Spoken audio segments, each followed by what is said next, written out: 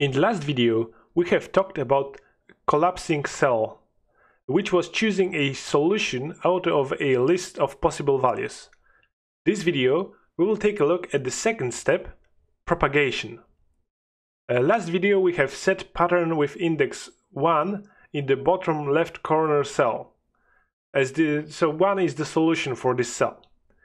Now we will use the neighbors list to decide what are the possible values for the neighboring cells of the bottom left cell.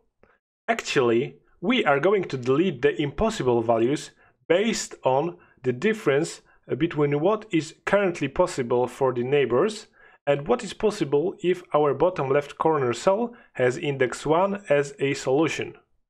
Let's walk through an example. After setting 1 in a cell 0, 0, so we will call the cell in the bottom left as 0, 0, we will go and check cells in each cardinal direction. We only have neighbors upwards and to the right of the cell 0, 0.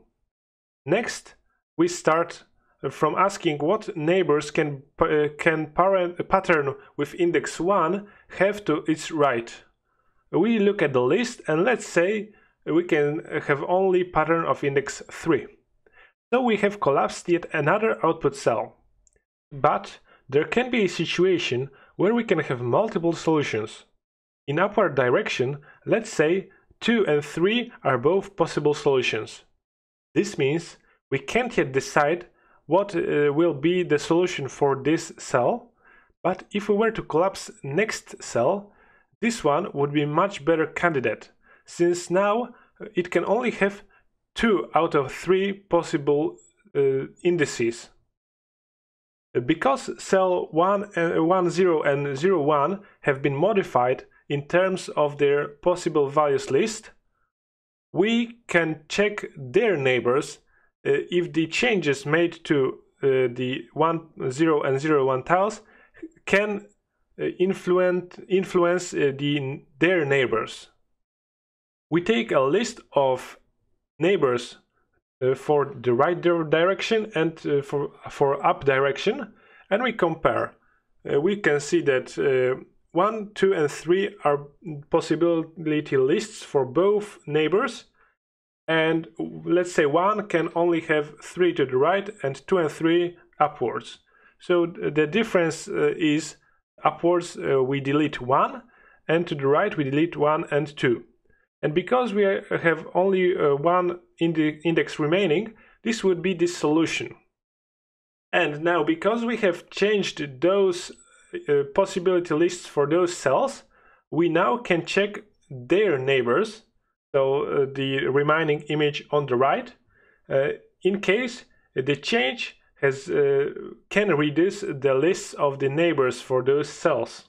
So let's see a more complex example. Here we have our input tilemap in form of a pattern grid with pattern of size 1.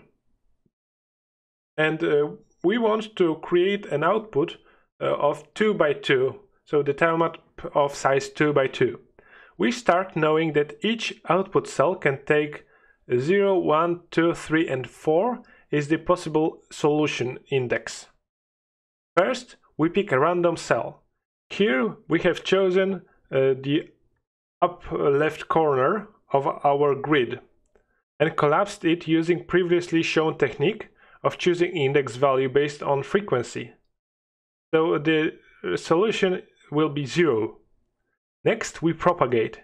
Each time we decrease the number of possible pattern indices for a cell, we add it to a checklist. When we reach a cell diagonal from our starting point, we can see that it was influenced by its neighbors, and it in turn was able to reduce those neighbors' lists of possible patterns. It was possible because the more neighbors the cell has, the more constraints they will imply on this cell. We ended up with values 0, 2, 3 and 4. And propagated back to the neighbors and was able to reduce their possible values lists. So to better understand it, I will use my mouse to show you what I mean. Our cell in the top right corner will influence the cell below it. And the cell will have changes made to it. And if it does, then it can in turn make changes to its neighbor on the left. And the same situation goes from this lower left tile.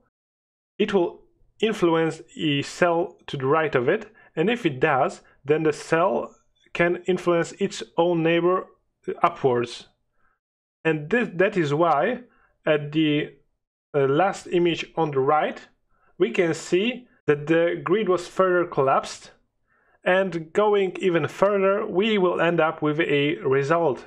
As I said before, we will be iterating over those steps to receive an output, but we still don't know how to choose a next tile to collapse. This is what we will be focusing on in the next video.